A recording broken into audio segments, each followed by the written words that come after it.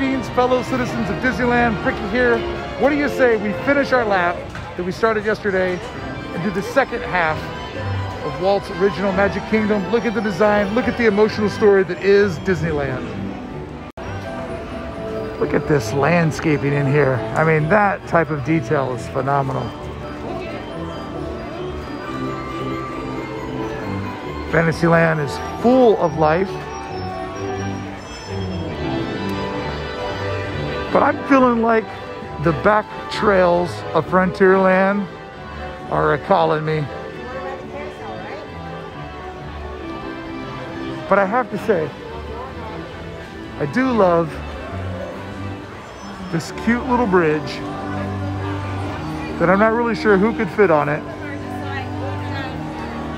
And I'm always a big fan of the balconies of Disneyland. Just adds that story of that this is a little shop, that maybe the shopkeep lives above.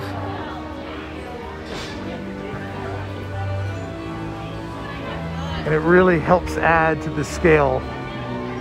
In fact, adding to the scale is all of these buildings being a jigsaw cut, right? Every 8-10 feet, you're getting another cut. And just in this area alone, this little courtyard alone, let's do a quick count. We have this spire, the bridge, a secondary spire. This lower green aesthetic, this little patch here, 2 types of roof, 3 types of roof. Little balcony there, secondary balcony, tile work there, the stone masonry work up above. And then over here, a whole other type of building with this front area protruding out.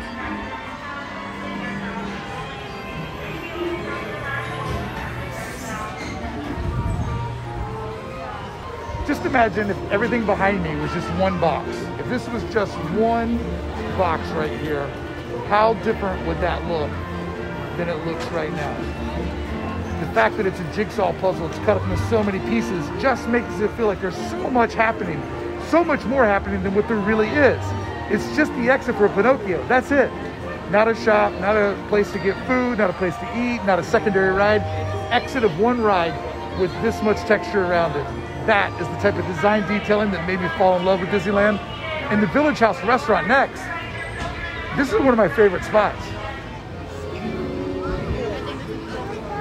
Let's work our way through this little eatery here. But let's step back. A lot of umbrellas right now. So I'm going to keep the camera high.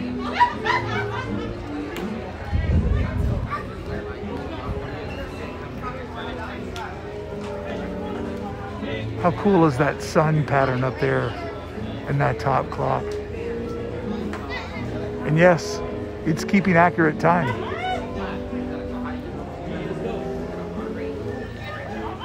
We have a little over 20 minutes to get around the second half of the park. I absolutely adore that place. Another day without so many umbrellas, we'll have to go even more so into all of its great details. Let's come over to the edge of KC with all of its amazing landscaping, and let's just spin back and look at it.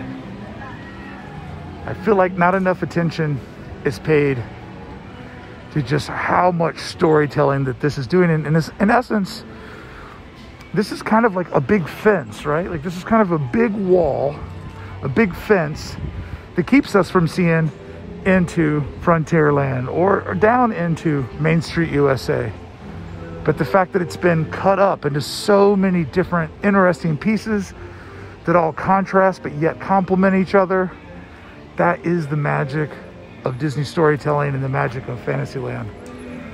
And I have to say, you know, if there was some sort of bizarre way to bring Walt back, I think what would make him probably happiest the most would be able to see what became of his beloved Fantasyland.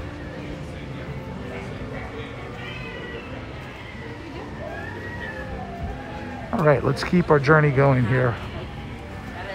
And just like that, the music fades down. We can hear the lift of Big Thunder. We can hear the sound of the wilderness. And we are in a completely different land. As you can see right now, the pathway is flanked on the left and the right with all kinds of different dining options. That's something that is happening right now due to the current state that we're in. You won't always see the opening of Frontierland look like an outdoor dining area, but let's enjoy it while it lasts, because being able to sit on these back trails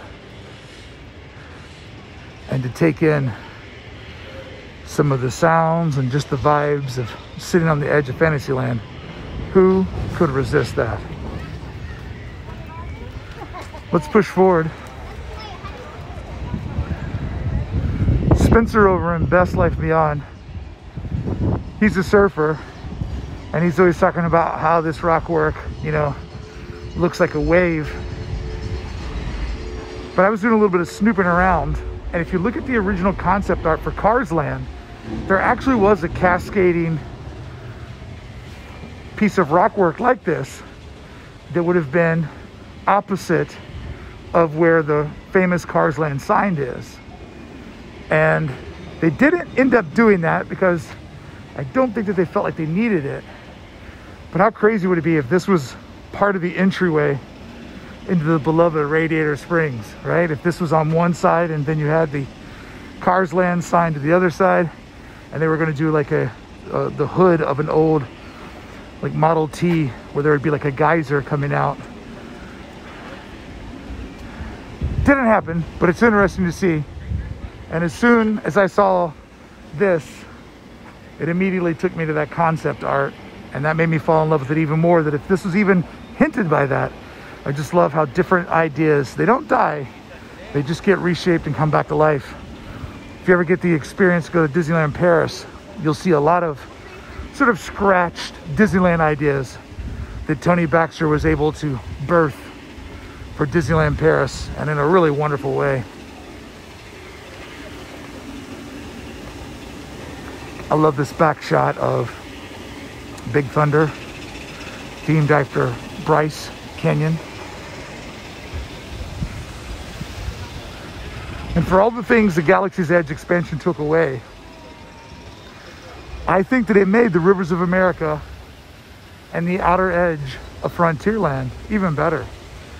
Just look at this fantastic storytelling of various different frontier type props and tools and these retainer walls.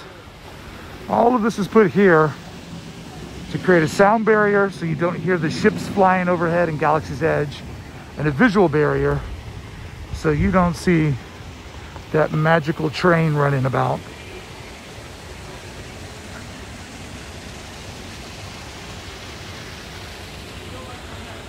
But once again, you get sort of the rock work repeated, matching the composition of Big Thunder, which just when you get back here, it does make you feel like that you're somewhere maybe in Arizona, where the nature is just so rugged.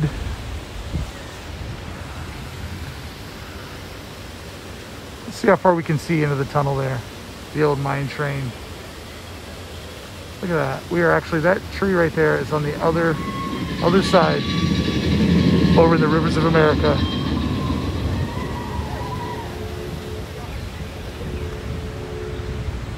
And if you're a hardcore Disneylander, you're hearing the Mark Twain in the background, as well as the wildest ride in the wilderness.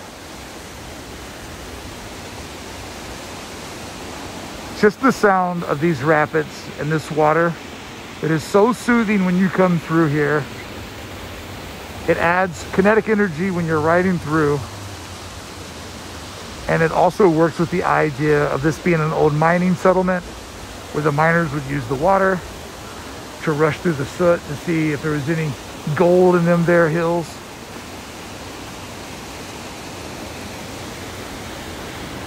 How relaxing is that?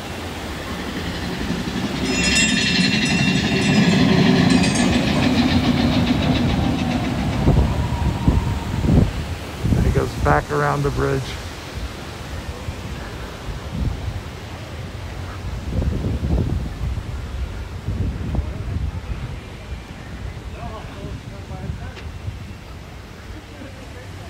Just all the hand-painted signs, the calligraphy, the pinstriping. It's all so perfect. Just this little pond that just exists behind those carts. The rock work to perfectly cap off the berm that keeps the rivers of America different. Just on the other side of there, the Mark Twain or sailing ship Columbia could be going by, but this berm, this inner park berm, keeps it out of sight. So then when we cruise around the edge, we get that big reveal.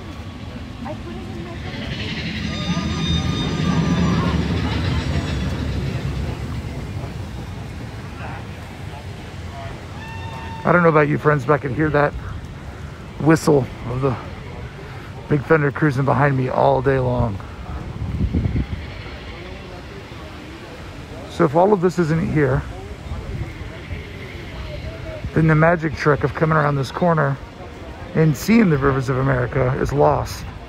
Also, keep in mind, Disney was able to grade the land however they want to. This land being graded up, coming down into a hill, it makes you not only feel like you're walking into the riverbanks, but grading this up keeps the line, keeps all the people waiting in line hidden from you. So that when you stand over here, you just get to see the beauty, which is Big Thunder. And think about how that would be ruined with seeing a few hundred people waiting in line to get in. The people are hidden down below all these embankments, make it so that we can't see the community of citizens of Disneyland that are waiting to go on. And then when you're going upstairs to get into this old mining shack, you're actually going up to ground level, or what we perceive as ground level, because of the way that they have graded the pathwork down there, hiding all of those guests out of our eyesight makes Big Thunder Mountain not only seem taller because you don't have people breaking the scale, but it makes it feel so much more removed because it does end up working like a prop that's off into the distance. We are now cruising on the banks of the River of America. And looky there.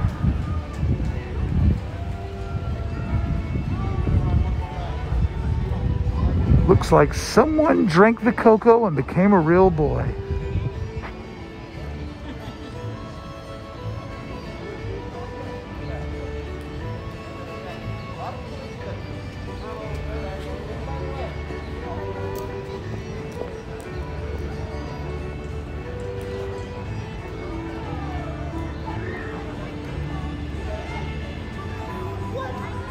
That is so great.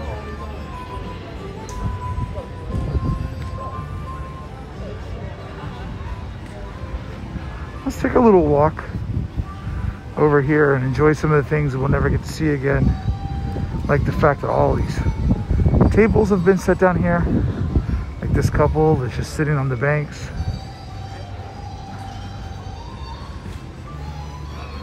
Once again, you take the golden horseshoe, you cut it into the stage door.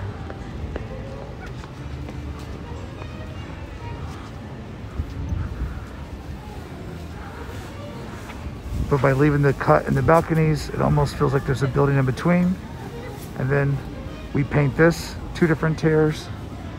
We have the wall, the fireworks mural, just a little sliver of blue here on the river bell. Then it's compartmentalized a second time. Just compartmentalized a third time, but this time adding on a balcony, which is different than the piece before. There we have our 4th. Here we have our 5th. And if we work our way around, we have our 6th. One building sliced up into 6 different pieces so that when you walk down this path, you don't just feel like there's one building behind you. You feel like there's a whole row of buildings behind you, making you feel like you're walking down like a little town square, like Julian, California, where all the little shops are just boom, boom, boom, boom right next to you.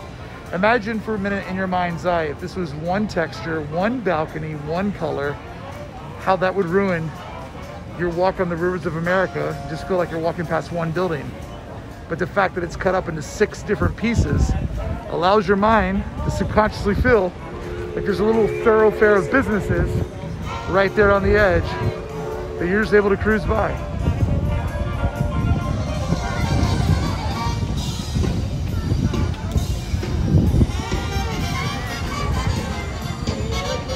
Let's take the low road this way, because we'll take the high road back.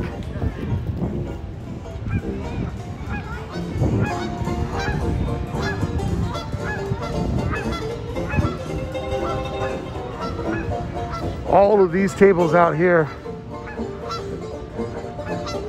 for a limited time, while we're in this weird moment, you can sit on a table with a canopy over you, right on the edge of the rivers of America. Man, that's great. That is an opportunity not to be missed.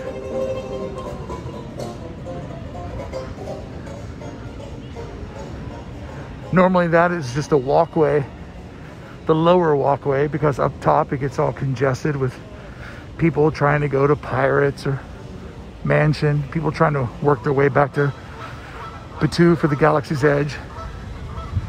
But now with our limited capacity, we have this phenomenal little walkway where you can grab up a table, sit with sailing ship Columbia as your backdrop, and just get to enjoy Disneyland in a way that you haven't been able to for quite some time. Let's make Fowler's Harbor our turnaround spot as we loop around to work our way back to Main Street. We started our adventure in front of the castle, and I'd love to end it there. So we'll just do a quick little walk through my absolute favorite spot of Disneyland, Fowler's Harbor. I think home to the best vibes, the best escapism, and the best place just to chill out. Woo! Do I love it.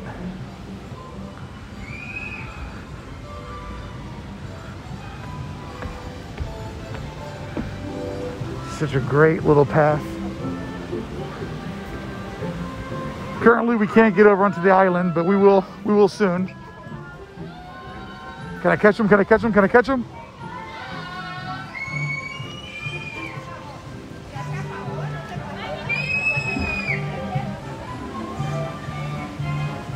How great is that?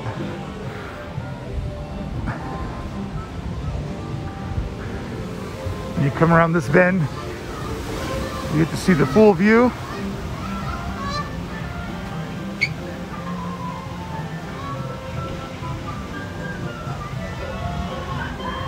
I always like to watch one of them drop.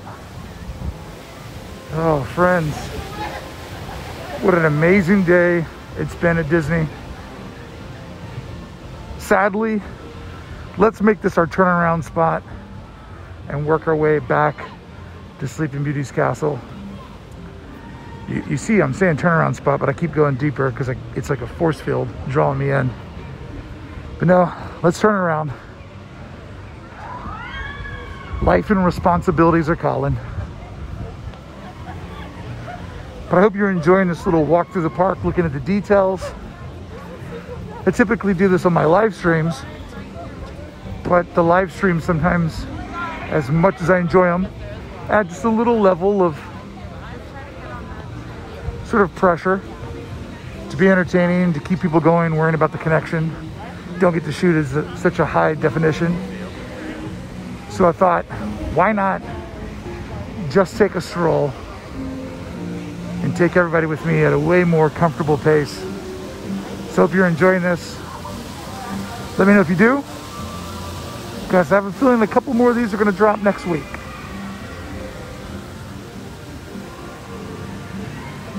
So maybe if I skipped your favorite part,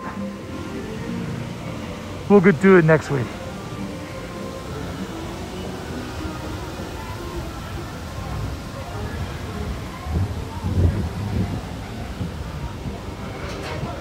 When maybe we find a good way, we'll try to find a good view to peer back at the elephant mausoleum.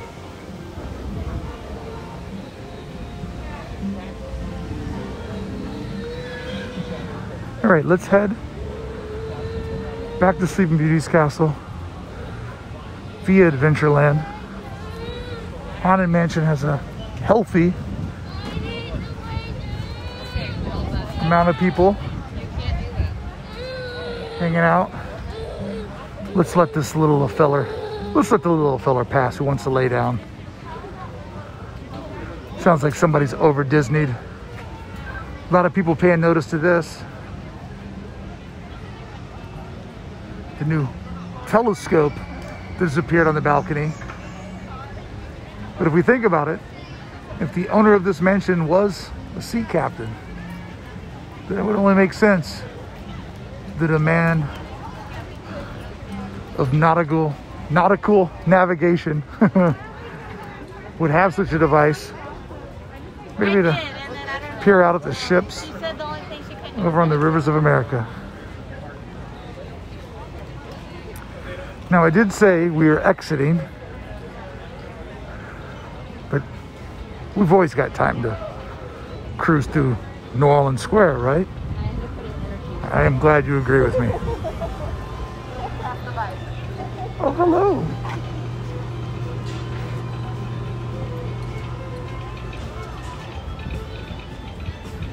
Do love that sound of Walt's opening day speech converted over to the Morse code. Welcome. Disneyland is your land. Oh, has the beignet line finally died down? Is this what it takes to get a beignet? You have to be the last person to show up?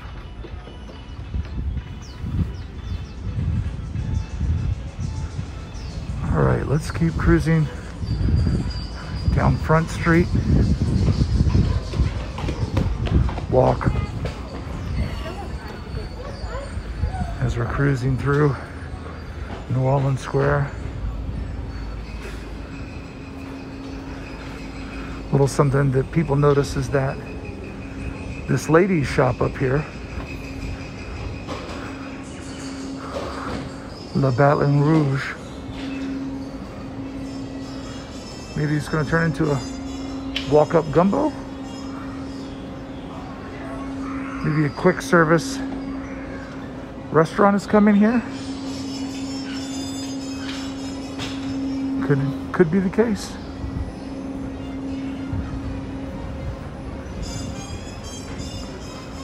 Oh, look at this view. Perfectly tailored to see these streets flanking us, or these edge of the streets, and just everything ahead of us. Just giving you the feeling that if you came out of Pirates and you didn't look back this way, you would just see how much more adventure you still had yet. I always take the bridge because I love the view, the vantage point up here. Let's take a look back, shall we? Enjoy that sun. Kissing Disneyland goodbye.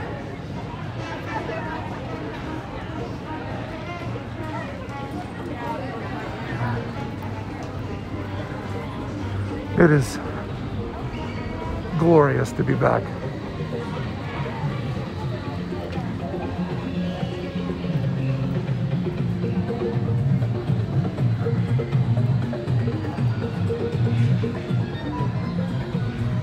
Oh, look at that. Straight up walk on. Woo!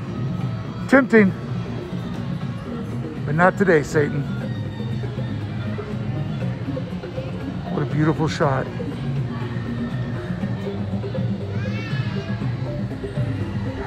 Let's keep cruising. Once again, the back side of the River Belle Terrace. We see it compartmentalized chopped up into so many different slices. And we see how the art transitions slowly into the exotic by different colors, different textures, and then slowly, just a gradient, life feels normal. Like this just doesn't feel that abrupt because of all the baby steps that we took to get here. So then you have something that's just wild, Aztec inspired. The rusted aluminum metal roofs that you see in developing countries.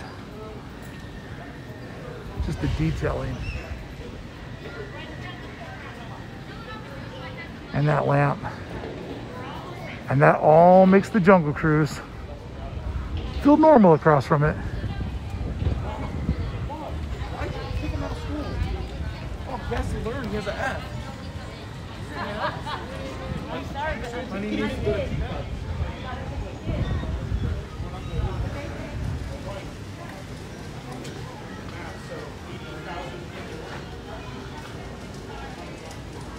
Love it.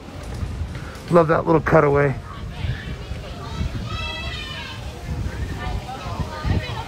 The Adventureland Bazaar, currently not open,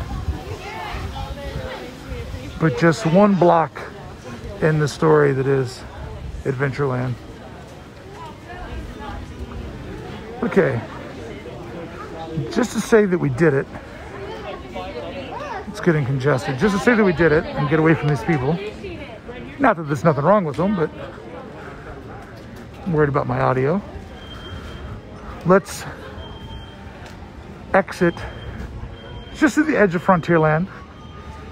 Let me just put my spurs on my Jordans. Oh, that feels good.